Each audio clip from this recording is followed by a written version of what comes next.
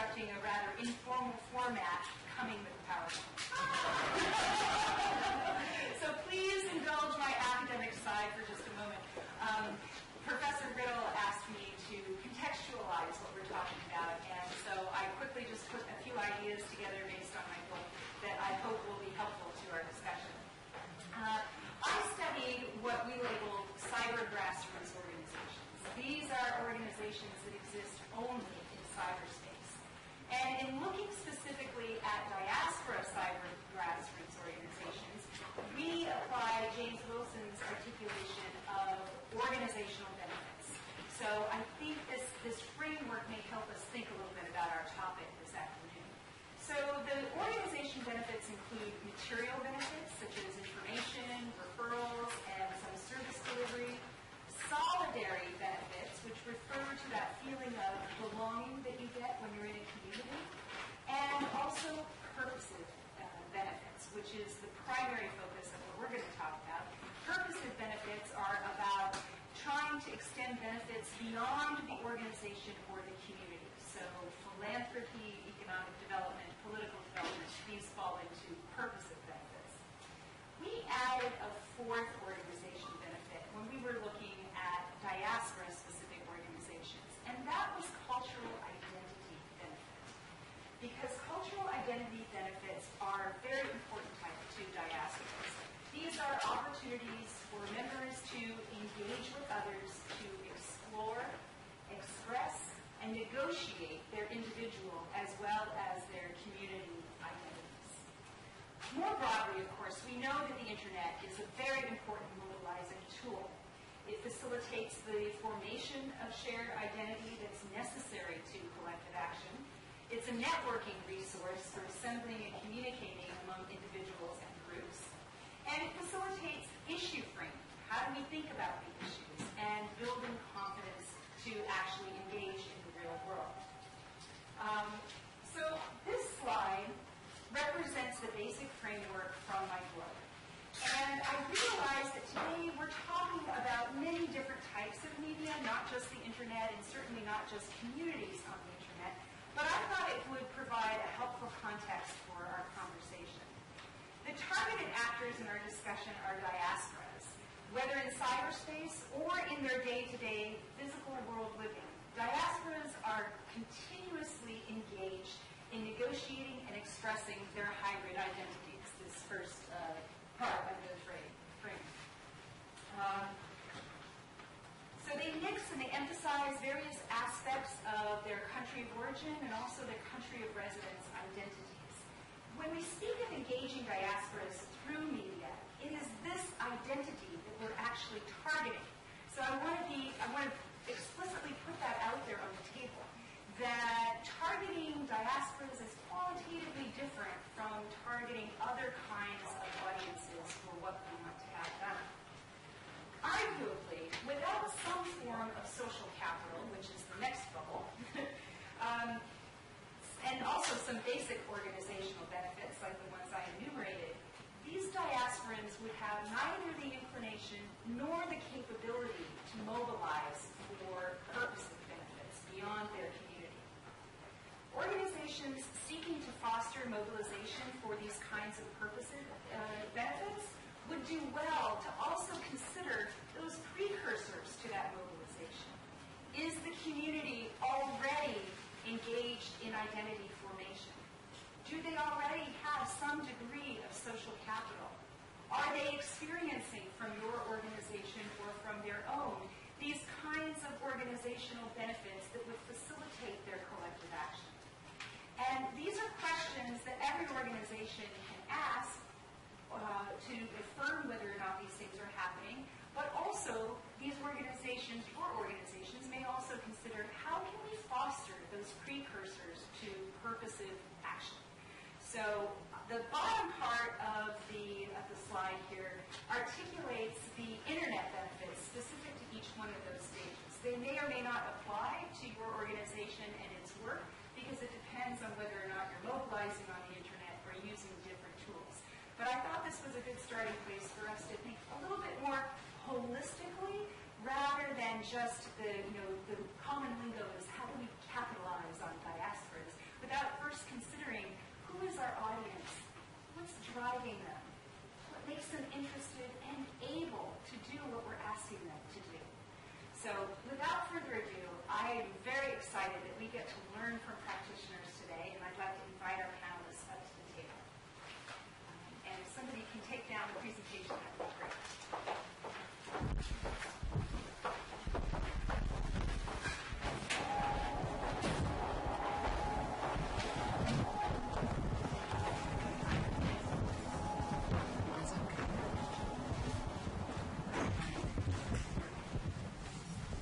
Okay, so now I'm going to switch to much less formal mode. And so that you're not continuously hearing from me, I'm not as interesting, I would like to invite each one of our panelists in turn to introduce themselves. And perhaps you can start for us, Nita. Please use the mic. Yeah. Thank you. I guess you'll be able to hear me even if you can't see me sitting here. Can everyone hear now? Thank you. So my name is Nita Hosani, and I'm here from the United Nations in New York. I head the area that's called the News and Content Branch, which typically for the UN means absolutely nothing to anybody outside the organization. If I have colleagues here from the UN agencies in Washington, they'll know exactly what I mean. In actual fact, this means I'm responsible for UN radio. Yes, we do have a radio production arm. UN television, UN website, and UN webcasting, and UN online news. So that's the area that falls under me, and we put out a lot of information, and increasingly, of course, we do it through digital platforms. A lot of what we put out is important to diaspora communities, and we're looking always for ways to basically leverage this and to increase access of people around the world, because diasporas are everywhere. So I'm delighted to be here. Thank you so much, Mita. Nermeen.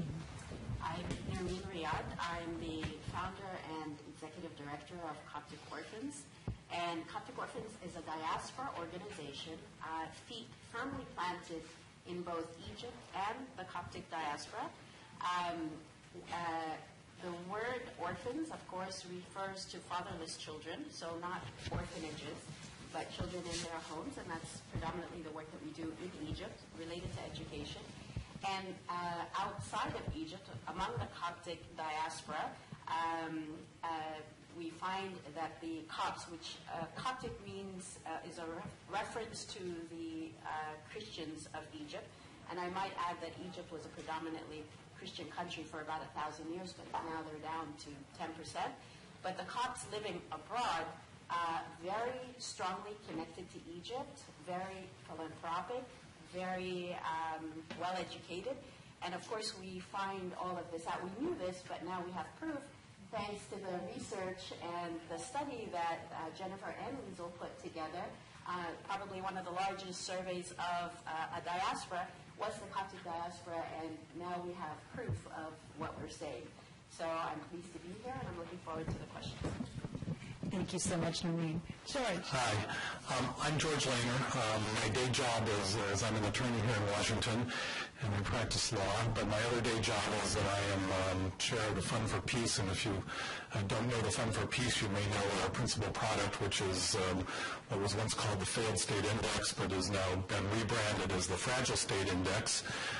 But I also spend a lot of time with several other NGOs, including the International Women's Media Foundation, Mali Health Project, which works on the ground in Mali, and Refuge Point. So I have a fair amount of experience on the NGO side dealing with, particularly in countries from which there are a number of people who now are part of the diaspora. Thank you, George. Misa. Maza Abdul, I came from Ethiopia. I'm the owner, founder, and producer of one of the first private radio stations in Ethiopia.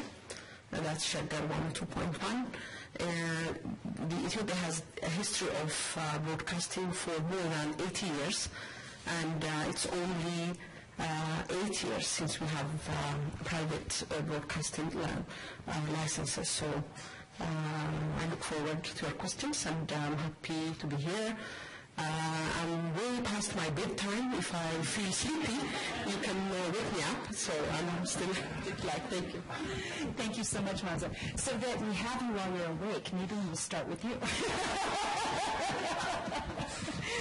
So, Maza, yes, as the director of the largest public radio station in Ethiopia, what are your plans to grow your listenership? And is your listenership inclusive of diaspora? Do you have specific programming to some of the diaspora who have returned to Ethiopia? I have to correct you, it's not one of the largest public radio stations. It's a private radio station. We transmit with 2 kilowatts, and our broadcast area is limited to the capital city within the radius of 250 kilometers, but we did that because we were online streaming since 2010, and we have the opportunity to reach much of Ethiopians who have access to internet locally, and at the same time we've been able to reach a lot of diaspora communities in the United States, Britain, and other European countries. And our programs, we target the local community, but at the same time I have to see my notes to just give you, since we went online streaming in 2010, I'll give you statistics of between August 21st, 2013 and August 21st, 2014, we had 362 hits, which is 30% of this is in Ethiopia, 25% in the United States, and 5% in Norway. This goes on to 166 countries. The browsers they use is Chrome, 41%, Firefox, 21%, Internet Explorer, 18%. So we have a reach which is growing every time, and since we joined the Audio Now application, we have more listeners, and sometimes, I think it was in April when I came to Washington, most of the taxi drivers listen to Shadda, and if they know me, I will have a free ride once. I hope I have answered your question. Yes, thank you very much. One of the many benefits, I guess, of coming to Washington. George, I have a question for you. How do you think NGOs should be engaging with diasporas through the media? Well, it's an interesting question because when I began to sort of think about this, I thought, well, they were probably engaging a lot more than I realized, but I think after looking at it, I realized that they don't engage very much at all with the diaspora. And so it really does raise the question, what should they be doing? Maybe before, let me just talk some of the reasons why I don't think they engage, and that may help answer the question of what they could do. And I'm really focused now on sort of U.S. and Western NGOs that are operating principally in Africa and conflict-related countries. I think part of the reason is that it's the nature of NGOs. Cash-strapped, like diaspora organizations, everything happens sort of immediately. I think there aren't a lot of vehicles for them to understand how and what communities they can reach out to, and that's sort of an interesting thing that I've been hearing about today, some of the platforms in which to identify diaspora communities. I think the ways that they can do so really begins with the NGO itself, and that is sort of to ask the primary question, and that is, and it was a little bit what you talked about earlier on, what would we hope to get out of an engagement with a diaspora community? Is it awareness, simply awareness? Here's what we do in this particular country. We want you to become aware of and an advocate for that for our cause. Is it a recruitment tool to find people who may be able to relate better to, I'm working in, say, Kenya, or I'm working in the Congo, or I'm working in a particular country as an NGO, and I'd like to find some people who could maybe relate better by my staff. Is it a recruitment tool? Is it probably what most NGOs think of, is this a source of financial contribution to me? And so, therefore, how do I sell myself to the diaspora community? I think it really, before you can really answer the question, how should they relate to it, NGOs need to answer the question, what it is that they want to do when they relate to the diaspora community. And I think we can be interesting to hear a little bit from some of the diaspora communities about that, because I think there is a lot of skepticism, actually, among diaspora communities when they get an outreach from an NGO. What do you want? Why are you contacting me? and that skepticism is really natural. I also think it's because very often when more formal organizations try to engage with diasporas, they try to cut right to the far right of the graphic I presented without first thinking, how does this relate to the identity? Why should they care?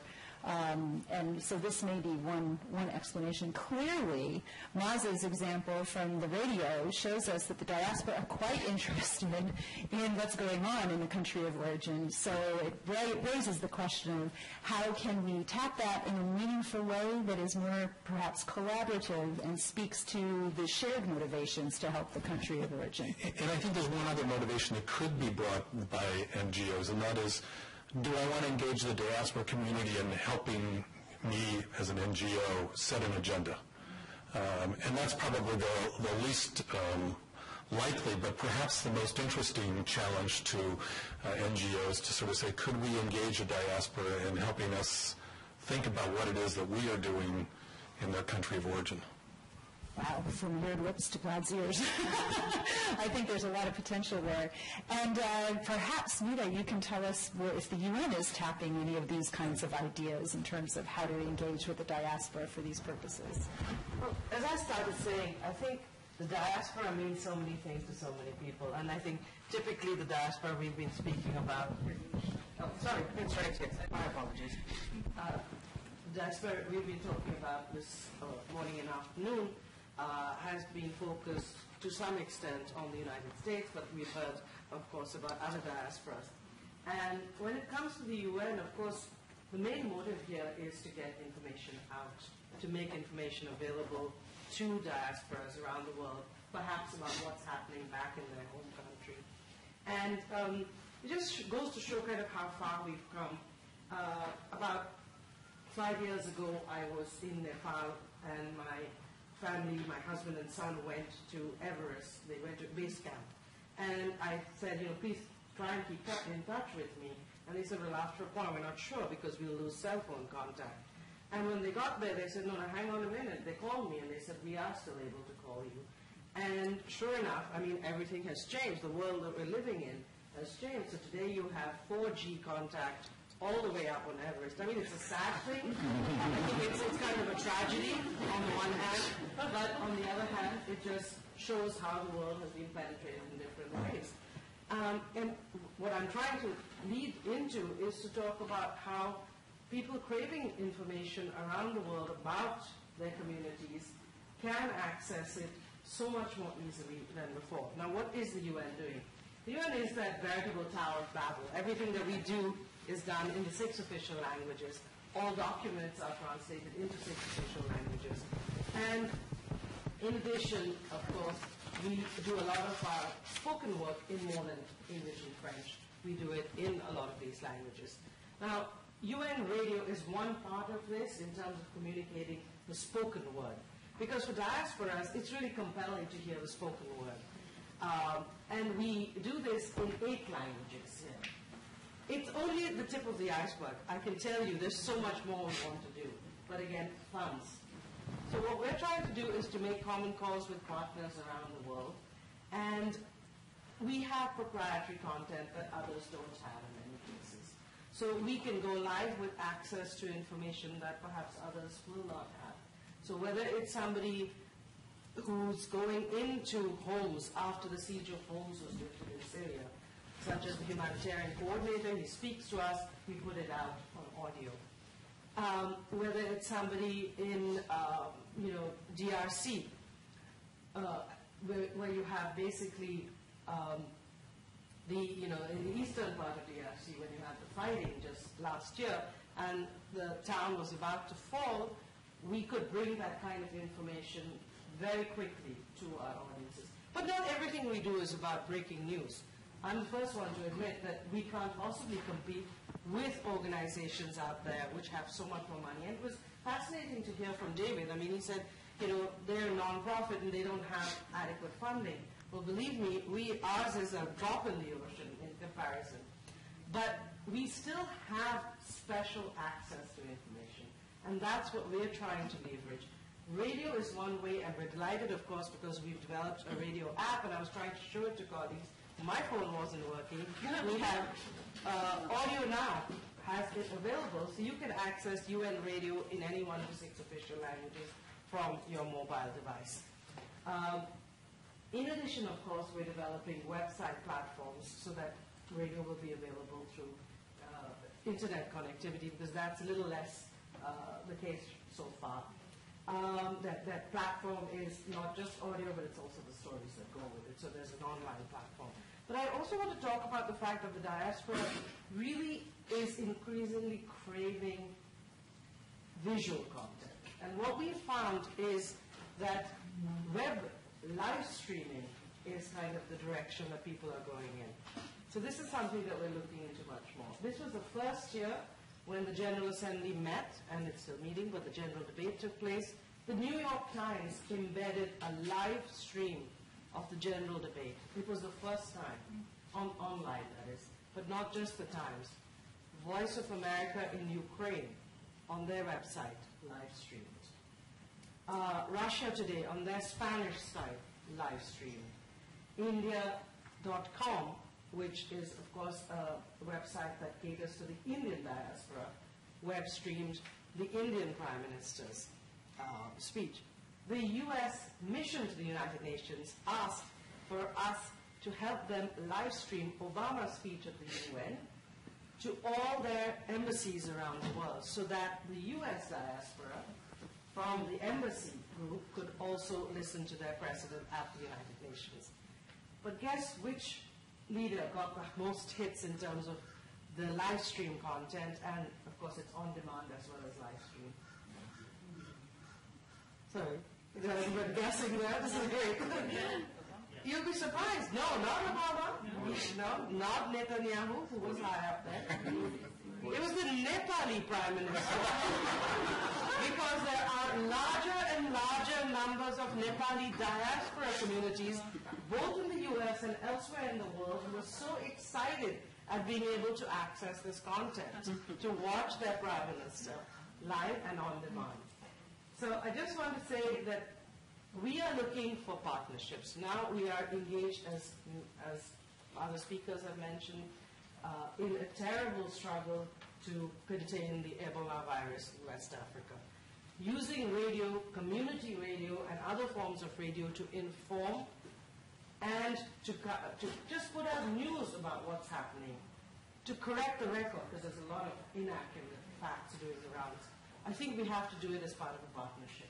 So this is where the UN will be looking to work with others and to try and bring this information using our digital platforms, radio, live streaming, as well as our online news site.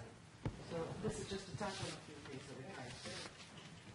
Thank you. And that's a good advertisement, because I suspect there may be people who would be eager to talk to you about some partnering around the Ebola virus. Nermeen, I know that you have extensive experience, and I'm hoping that you can speak to us a little bit about how Coptic Orphans has used social media to engage with the diaspora, and if you have any tips or success stories that you can share to inspire others to do similar work. Thank you. Indeed, we are on Facebook, on Twitter, Instagram, and if there's anything else out there, we're on it. But what's really interesting is what we found to really work is social media is really about identity. Every time that you like a page or you retweet, it's really proclaiming your identity. And so what better group to have to address this whole idea of identity other than diasporas? First generations are worried they will lose their identity. Second generations are trying to combine parents' expectations with the new culture and the norms of this, the country that they're born in. And so social media becomes really a perfect fit for we set out the symbols, the keys that help people grasp onto their identity. Like, for example, we just had our 25th anniversary gala, and His Holiness Pope Tawadros attended, and this was in Canada. So when we put out the video with his remarks, well, we had likes from the United States, Canada, Australia, Egypt, England, and it's almost as if to It's a shared experience of identity from the Copts all over the world, wherever that they're living. So this was one thing that you really need to strike, is the whole idea about identity. And of course, this identity is a spectrum. You've got the very Egyptian and the very American, and then everybody kind of in between about Egyptian Americans. That's one thing. The second thing, which is really, really important, is you must have also the human touch. Social media by itself is not going to get you anywhere. You need to follow up. It's almost like the entrance, the springboard for more discussions and for the face-to-face. And so we promote that there's an event. We will be in Detroit. Anybody out in Detroit, we'd love to have coffee with you. And so you get, hits back in response to that, and provide that human touch. I think there's a lot more that can be done, and as you said about video, and we're actually going in that direction. A lot more visual is needed, and we're going to be working on that. And then just kind of to answer your question, well, what do diasporans want? We want to change our country. Why? Because we feel so indebted to the blessings of this country and the benefits we got from this country, and feel that really deep sense of obligation towards our homeland. And so bottom line, will continue until we change Egypt for the better. God willing. Thank you. If I might, I would like to ask a few more questions before we open it up to the audience. And Moza, I want to come back to you. Clearly you're reaching the diaspora, but I'm curious to know a little bit more about your programming. When you're reporting on local news in Addis Ababa and the rest of the country, do you have a sense that the diaspora is being engaged for any kind of direct action within Ethiopia? Usually, the Ethiopian diaspora is interested in history and a lot of political issues. Other than that, whenever we put on a human interest story, I will give you an example. One of our reporters, did this story on one gentleman because of his shoe size was 48 or 49, I don't know. He had only one shoes, and that he has saved it for weddings and special occasions. And other than that, he was barefoot. So he did this story. And the reaction that we got from United States and the places where most of listeners are was that some of them send some money, and the others send them some shoes, and it's only one local shoemaker who did one shoe for him. So these kind of stories, stories that touch the human heart, the response is, tremendous, and people really show that their support, and sometimes they send money, and these are the examples that I can give you. But other than that, most of the Ethiopian diaspora, if we started going out of the country in the 1970s during the revolution, some of them unfortunately haven't been back to Ethiopia. So they want something which can bring them nearer to their country and to their families.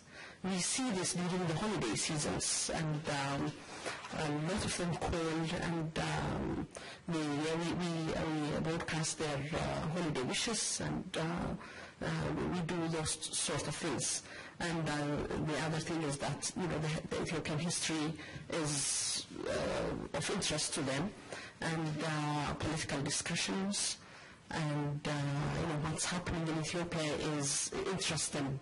So we do that. We don't do that particularly to cater for the Ethiopian diaspora.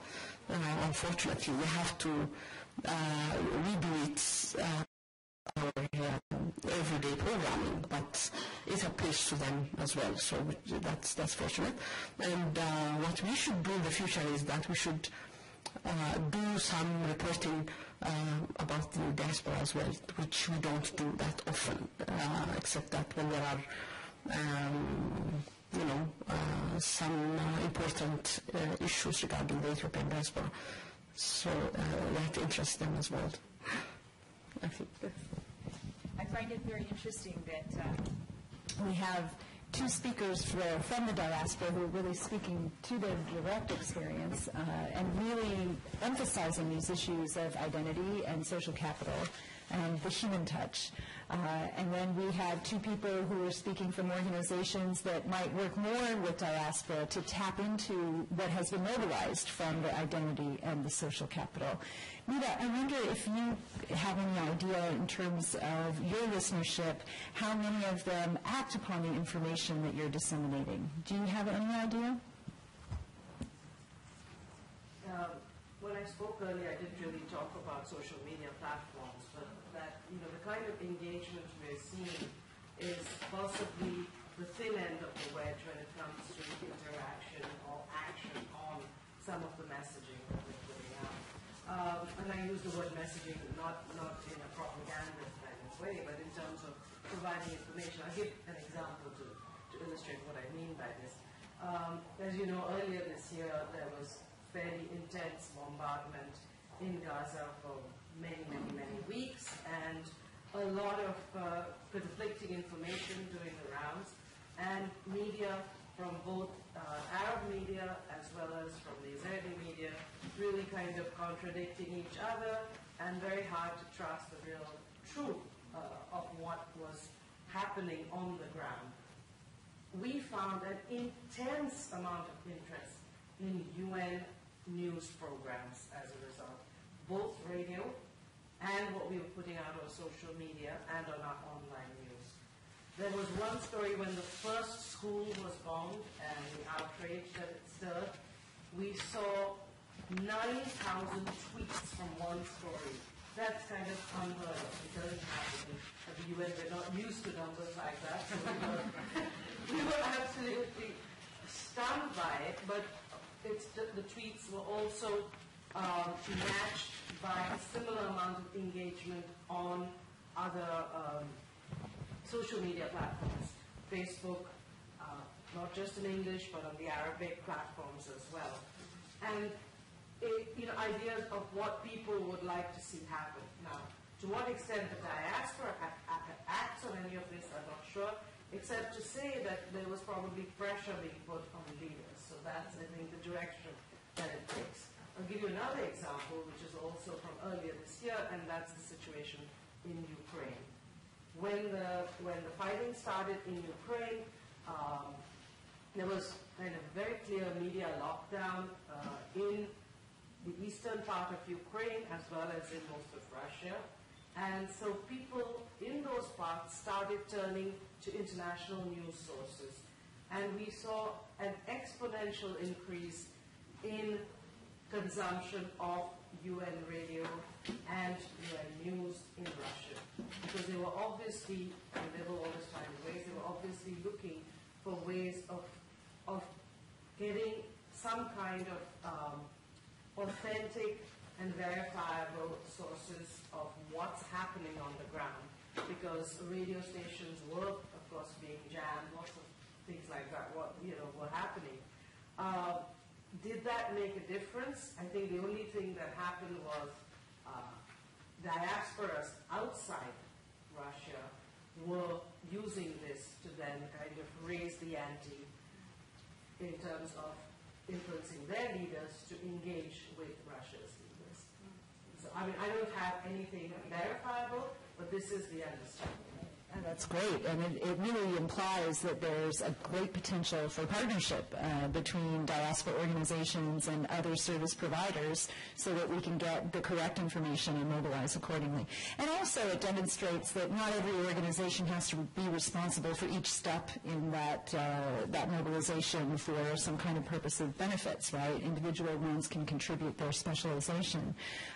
George, as an expert in fragile states, I wonder if you could speak more to the role of diasporas in fragile states, because it's quite a complex one. Maza was talking about how politicized the Ethiopian diaspora is, and that's certainly true.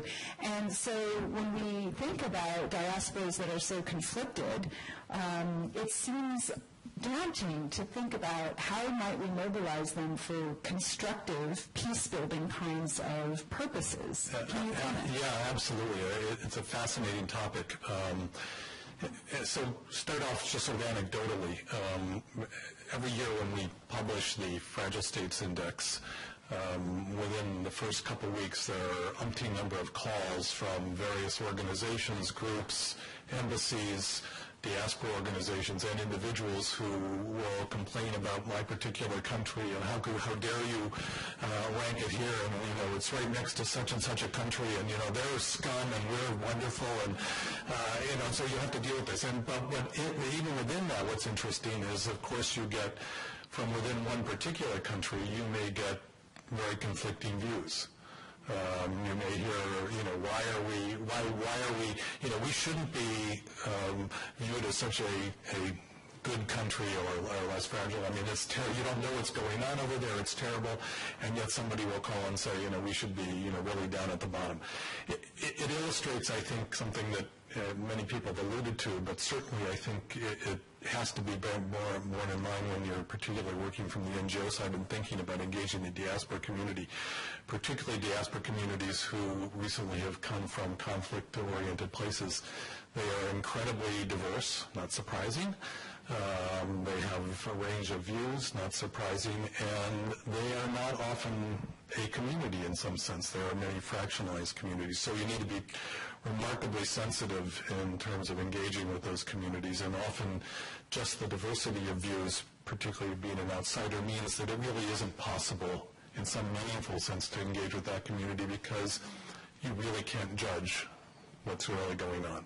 So there's a real barrier, I think, in doing that. That being said, I mean, there are examples of, and I'm aware of Public International Law Group, for example, which has done a lot of work in trying to get diaspora communities together in simulated peace-building conversations outside their countries, simulate the kind of discussions that you might hope would take place if you ever got to sort of a peace-building activity in the country itself, which can, I suspect, be very meaningful. I mean, I participated in a mock of one of those once, and it was very instructive. It was within the context of a country that are still engaged in or a country that's still very much in conflict. But it did tell you, and I think it informed some of the policymakers who participated in that, just what are some of the underlying difficulties. So in that sense, that was a tremendous resource that might help predict where to go.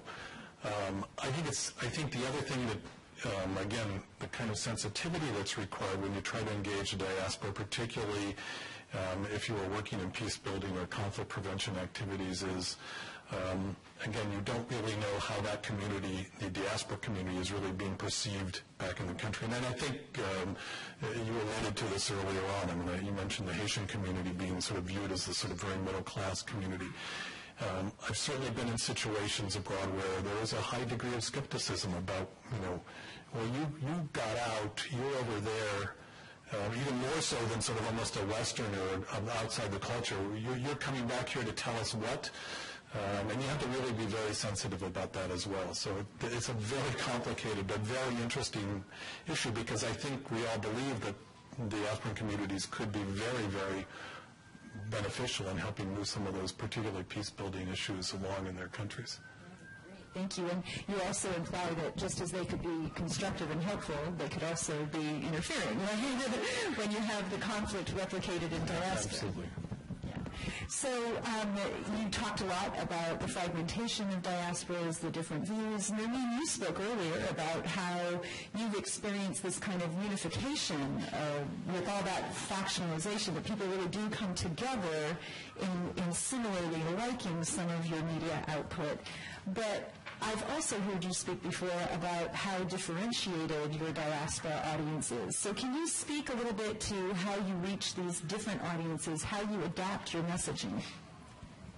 And that's always the struggle. That's always a struggle. And what we've been doing is really listening to our people, our audience. And so we look at every like, every share, every comment that we get on social media. So in terms of social media. And then we do a lot of face-to-face to hear what they have to say and to find a common ground for all the Copts. It's really interesting. You know, we say, oh, you Australian Copts are really different from the American Copts because, you know, and it's true, actually. They begin to become a little quirky, I think. The other way, you Americans. But what's interesting, of course, is what unifies us is first, the Coptic Church, which as Christians and being of the Orthodox faith, we come to whatever land and we sit and wait until a church is formed. We can't go to the Catholic Church. We can't go to any other church. We're waiting for the creation of our own church. And so the first thing that any Coptic community will do is to create, establish their church. And then when people come from abroad, where are they looking to move to? Wherever there's a church, because that's very central into the community. And so it's remarkable is that the church not only theoretically or conceptually pulls us together, but physically, because we can actually meet each other often and discuss with each other. Of course, the challenge now is for the church itself. The church now has a diaspora for the first time in 2,000 years. So how will the church will continue to be a Coptic Orthodox church and at the same time become a universal church with adherents in hundreds of countries outside. And so that's a challenge for us and the challenge for the church, and we're actually working together in pulling ourselves together. Well, at this time, I'd love to open up the floor if there are any questions. I just want to have a question. So I know it's a little bit weird having a question as a person carrying the microphone, but I want to have a basic question. I mean, it seems like we have focused on what kind of information you are providing to the people in the diaspora community, right? But I just want to see the different direction and what kind of information they are most likely to listen or they are looking for from it, especially from radio stations. It can be the political news of their own country or political news in the United States or entertainment news. Would you like to start? We're very interested in local, in the case of Shaggar, Ethiopian news, what is going on in Ethiopia, because there is a huge political change and most of the diaspora, as I have said earlier, has left the country and never been back, especially those who are interested in politics. Really want to know what's going on in Ethiopia, and they want to influence the politics in the country, in Ethiopia as well. So that is their interest, basically. Entertainment, since we have different generations of diaspora, unfortunately, the young ones are much more interested in entertainment and something that they can really relate to, or they want to belong to what's happening in the country. So it's mostly entertainment, music, and current affairs, current news of what's going on in the country. That's what interests the younger generation. The older generation is much more interested in politics, and they want to influence the local politics as well. So do you hear from the diaspora requesting certain programs or content? Yeah, they do. It's very difficult when you are a station. It's a private radio station. We want to be objective. We want to be credible, and we want to see both sides. So in that sense, it's very difficult because we are used to propaganda for the Ethiopian history of broadcasting is a lot of propaganda of the regime, which is in power. So when we're trying to do credible and objective stories, it's always difficult because you have either to side this one or the other one. So usually, whenever we do, for example, a position story, those who are interested in politics would jump to it. But whenever you do the government side, they are not happy with it. So it's I can't say that we satisfy this or that, and that's not our job. So basically, this is what the landscape is, unfortunately. Thank you, Nina. And Nina, what about for the UN? I mean, do you think that the different diasporas are demanding different types of information? And do you differentiate, or do you just put out what you can put out based on the content? In other words, is it supply-driven or demand-driven? Unfortunately, I mean, I would love that it would be demand-driven, but that would kind of presuppose, thank you, I keep forgetting this. I do have a loud voice, but not loud enough, perhaps. That would presuppose that we have a fairly good sense of our audience and that we can engage with them on a regular basis to mine exactly what it is that they are in search of. So I think when you become all things to all people, you tend not to have that luxury. So it is supply-driven more than anything. But that being said, we have, for example, in some of the countries that are in conflict, especially in countries where there are civil conflicts. I'll mention Syria, I'll mention Libya, I'll mention Democratic Republic of Congo. Wherever possible, what we're trying to do is to have a sense of what the diaspora from those countries are interested in, which most of the time is information about the latest developments. So that, I mean, in Libya, where you have rival parliaments, of course, we're not there to talk about the internal politics of the country, but what we can talk about is what the UN is trying to do there. So that when the Secretary General makes a surprise visit, as he did the other day, and he met with the parliament, etc., we can then try to get that information out so that the Libyan diaspora, wherever they are in the world, would at least be aware to some extent, well, this is coming firsthand from their country.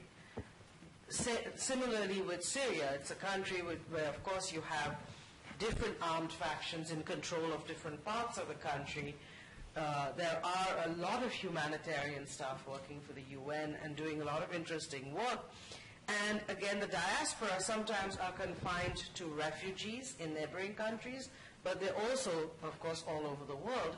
And they are just, they're thirsting for any information about what's happening in terms of supply lines to Aleppo or supply lines, to any one of those beleaguered communities. So, yes, we would like to be able to cater and to tailor, but I think what we're doing is just to get the information out and hopefully with that trying to cover as many bases as possible. Great, thank you. Are there any questions? The mic is coming around.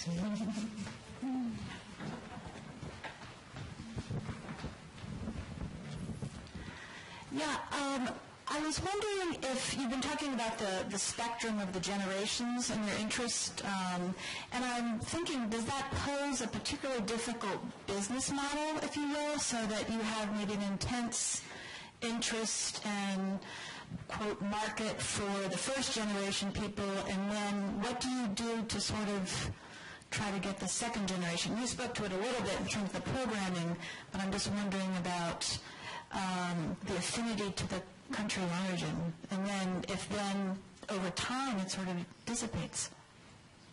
Norman, can I ask you another one? Absolutely. Excellent question. Like this, right? That's an excellent question, and that's what we're grappling with constantly. And yes, it does dissipate over generations. Second generation, third generation become more and more of the host country, less of the homeland. And so what we've started to do is we set up a program. It's called Serve to Learn, and the idea is for the young second-generation Copts to go and serve in Egypt by doing what? Teaching English to the children there in Egypt. And really, I mean, I can get English teachers in Egypt, no problem. Why would I get them from the United States? No, but the idea is to link them to their heritage and to their culture. And what's wonderful is leave it to little Egyptian kids to make you love being an Egyptian and love Egypt and really appreciating the culture.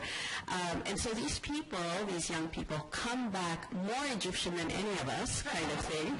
And what's remarkable is I started to notice something. And it just started, I started noticing it just this year, because we've been doing this for about 10 years. The young people come back with a cross tattooed on their wrist. And this is kind of the symbol, the ultimate symbol of, I am a Copt like you. I am united with you. Your suffering is my suffering. Your fate is my fate. And so when we started to see this, that's really the proof that this program is really working, and we want to expand it more and more. And what's cute as well is that the youth are coming from America, Canada, Australia, and the poor Egyptian kids, they can't figure out the accents. It's almost like, if you could get your English straight first, then teach us. But it does show the unity among the Copts.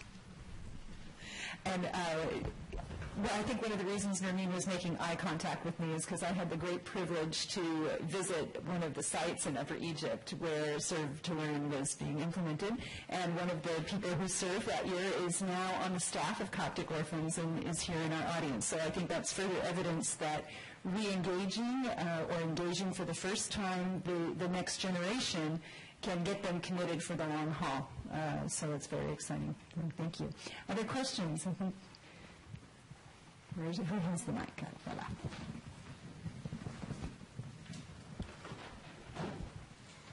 I'm going to ask you, UN representative, do you have a specific aid plan for the North Korean defectors who are in all over the world as a diaspora?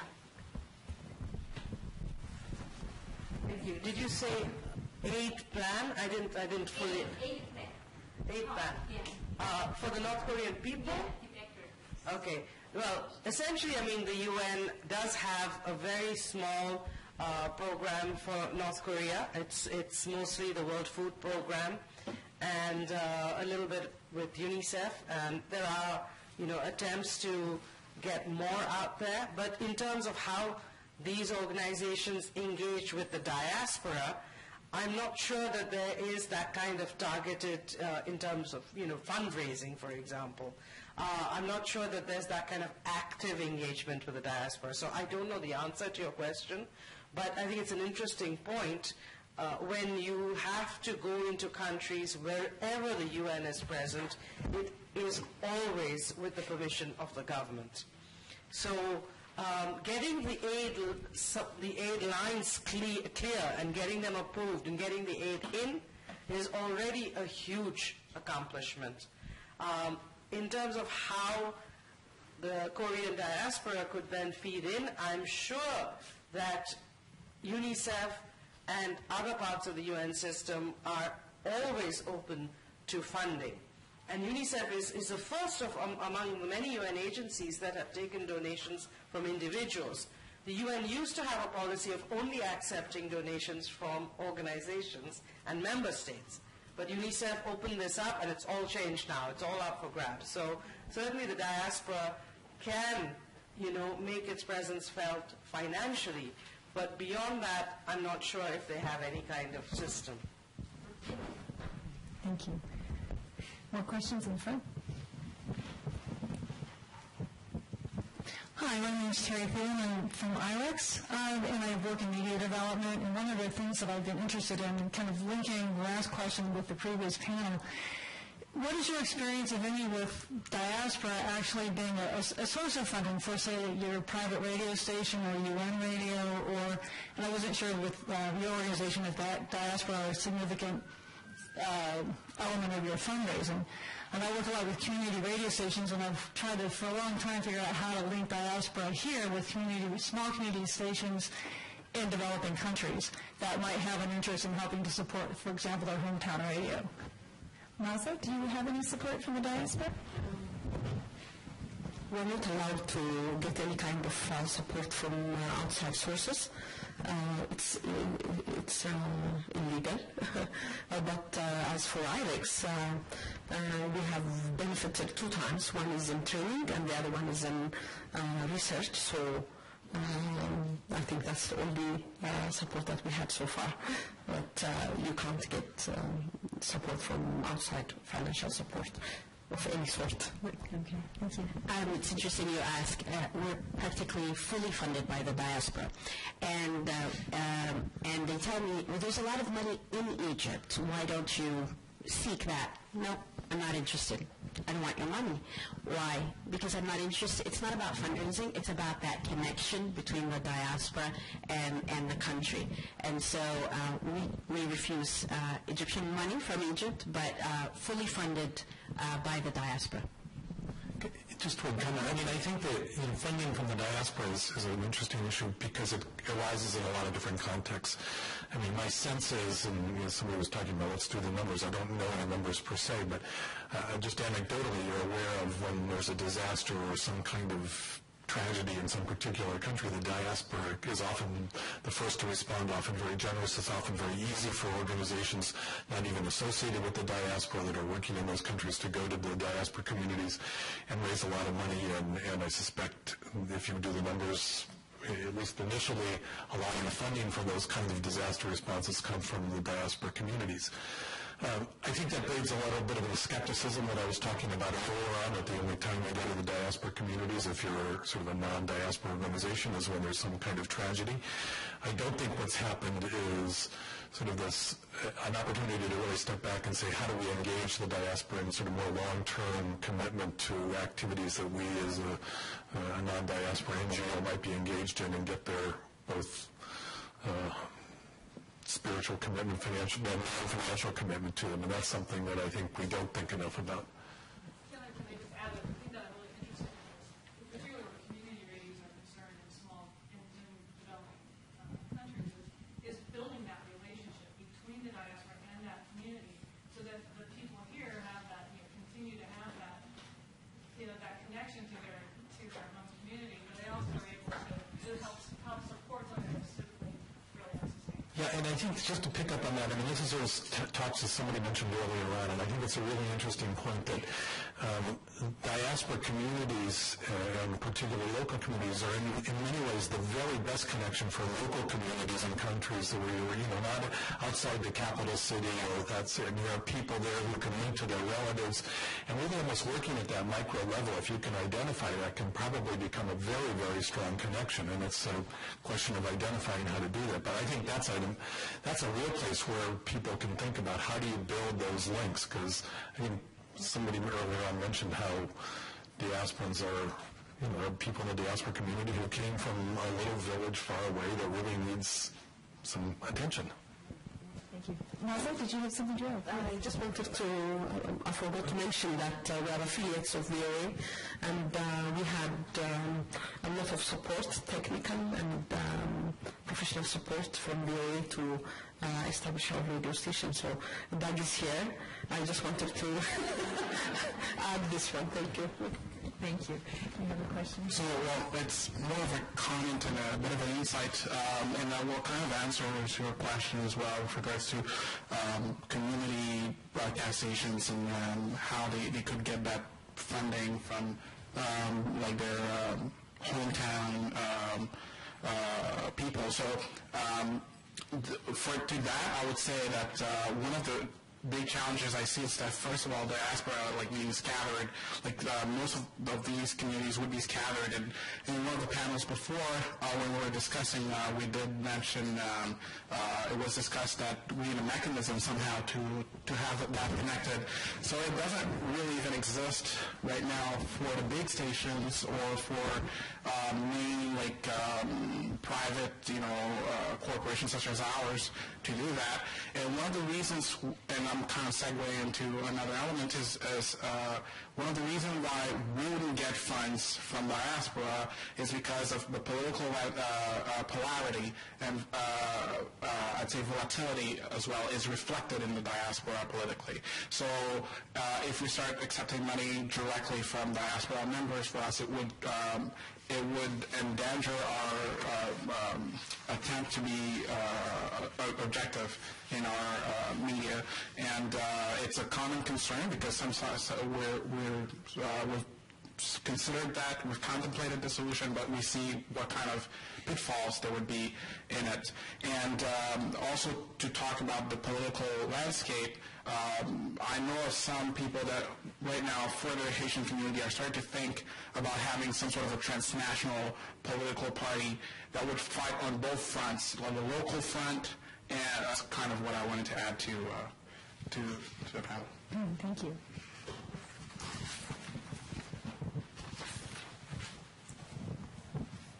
I'd also point out that and I forget which one of you said it, the number one thing diaspora populations want to do in this country is change back home.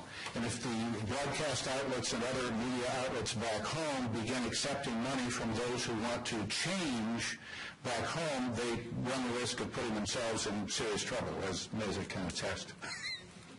Yes, well, these last two comments really confirm the complexity of engaging with the diaspora. And, of course, one of the issues is that we so often speak about the diaspora when we know better than that, right? George, you mentioned earlier the mobilization of funding when there's a disaster. And oftentimes what we see in that kind of mobilization is what I call the latent diaspora. Sometimes it's people who are already active and mobilized around their diaspora identity, but it can oftentimes also be people who don't every day live their diaspora identity, but when there is some tragedy in the country of origin, they mobilize. And we certainly saw that in the Afghan-American community after September 11th, for example. So I had the opportunity a few years ago, to provide training within the State Department, and they wanted to learn more about what diasporas were and how to mobilize them. And so I kind of had this mantra that I kept repeating over and over again to don't mobilize the targeted, but target the mobilized. And I think that's a really important thing to think about, but there are risks involved, right? So when you want to engage for purposive objectives, the diaspora, it's more efficient and effective if you mobilize with those who are already organized and share your mission. Then you know that you can walk together. Right? Instead, what we often do is target this amorphous thing, and then there's lots of misunderstanding because we don't really know each other. We don't have that starting point of common ground. But of course, often those who are mobilized are also politicized, and so there are risks involved. So thank you for those comments. We have another question over here. Who has the mic? Thank you.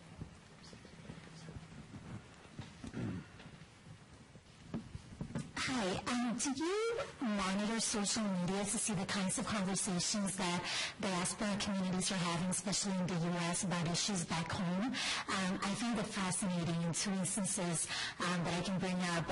For example, in Nigeria, when the girls were abducted, if you follow the hashtag, you would see a lot of Nigerian Americans and African Americans from Africa, who are joining from Africa, talking about the issue and the insights that they provided to me were so different from what I was getting in mainstream media. So I worked as a TV producer, so part of my job was monitoring social media. And another news story where I noticed that monitoring social media conversations added to the narrative was in the issue between the Haiti and the Dominican Republic and deportation of Haitians from the DR and not giving them citizenship. I went online, I went on Twitter mostly, and I monitored the hashtags to see what Dominican Americans were saying in the U.S. and Haitian Americans. And again, it was fascinating to see both of the communities interacting with each other, disagreeing, and I find that to be an aspect that is often overlooked, that a lot of these conversations are happening online, and we're not focusing on that. So I wanted to find out if any of your organizations do that. Thank you. Nita, can I ask you, now that you're coughing, I'm just curious because you were providing earlier some impressions of the degree to which diasporans are listening and watching, so you must do some kind of monitoring, no? I would say that the monitoring that happens is anecdotal. I will be very honest, because it's when you are catering to a worldwide audience and you're doing it on a language basis. You're not doing it on a diaspora ethnic identity basis. So when you're putting out Arabic radio, you're not catering to any one diaspora of Arabs. You're catering to a huge group. So unless there's a flashpoint which gets a certain conversation going, and then, of course, there will be an attempt to monitor that, I don't think it's done on a regular, ongoing basis, but a particular incident or a particular situation might actually trigger that kind of monitoring. Thank you. And George, how about in your experience with the organizations that are working in these fragile states, do you think any of them are monitoring social media to get a finger on the pulse of the diaspora and what impact they may have? Probably not extensively or systematically, for a couple of reasons. One, I think it's, as I said earlier on, it's time-consuming and it can be resource-intensive. But another reason is I think there's certainly a degree of skepticism about how representative social media really is about the conversations that take place there, and can be very, very misleading if you're trying to particularly understand what's going on in conflict regions, because people who have access to social media, despite the fact that everybody has a cell phone, and even just recently came back from the Congo, and it is true that in places where you would never believe it, that everybody has a cell phone. Everybody doesn't really know how to converse on social media. It's a kind of this very sophisticated kind of skill in some sense. It requires literacy. It requires a lot of so you get a very mixed, a very selective audience who's conversing on social media, and you may really miss something. So it's an interesting thing to do, and I think particularly from a news perspective, people do it all the time, and it can be can show you some trends, but it may not be as informative as you would hope it might be. I would also just like to add, as a researcher, that it's extremely beneficial to have friends in the diaspora who are on social media.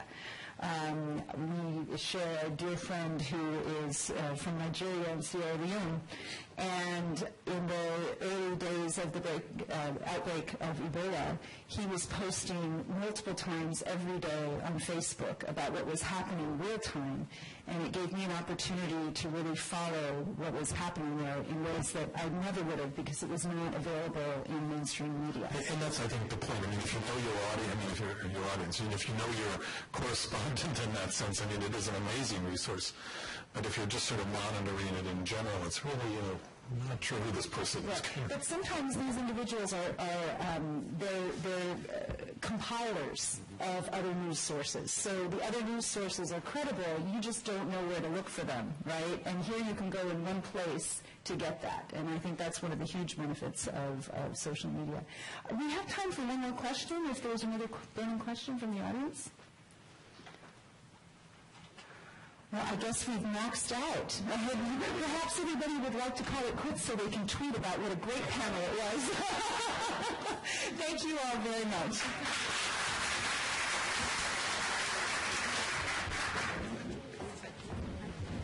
Well, thank you, Jennifer. I thank you, panelists. That was an excellent discussion. We now got